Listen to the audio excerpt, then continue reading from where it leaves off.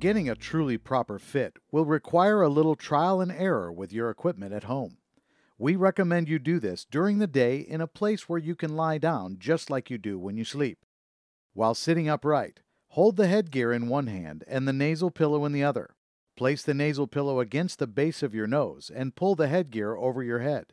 The left and right headgear should fit over the top of your head while the back strap rests low on the back of your head. Remember, a good fit is not necessarily a tight fit. The nasal pillow should rest comfortably against the nostrils without causing unnecessary pressure.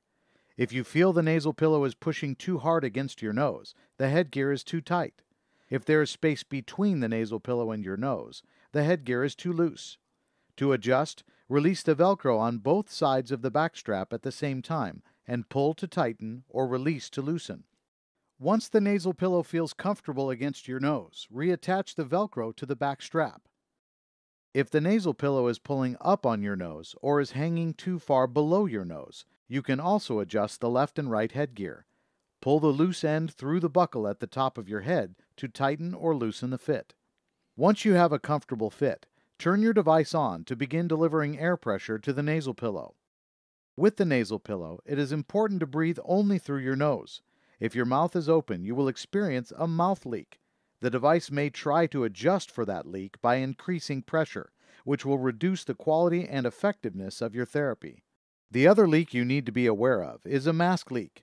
If you feel air escaping around the seal between the nasal pillow and the nostrils, you have a mask leak. You may also hear the rush of air escaping around the nasal pillow. If you notice air escaping, pull the nasal pillow away from your nose and reseat it. Then adjust the headgear to get a proper seal.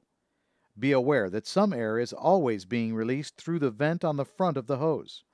You are looking for leaks between the nasal pillow and your nose. Many patients tend to over-tighten the straps in an attempt to get a perfect seal. Remember, the headgear should be comfortable while still helping to maintain a good seal between the nasal pillow and your face.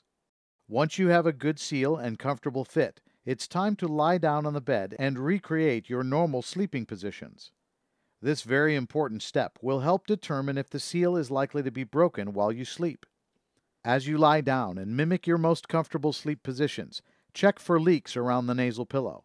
You should also be aware of the position of the hose. Pay attention that the hose doesn't catch on part of the bed. A trapped hose might pull on the mask and cause a leak. You should also avoid lying on the hose. If airflow is even partially blocked, the device could malfunction and even shut down. Over time, you will learn to adjust the mask while in sleep, but getting a proper seal to start with will ensure your sleep won't be interrupted as often.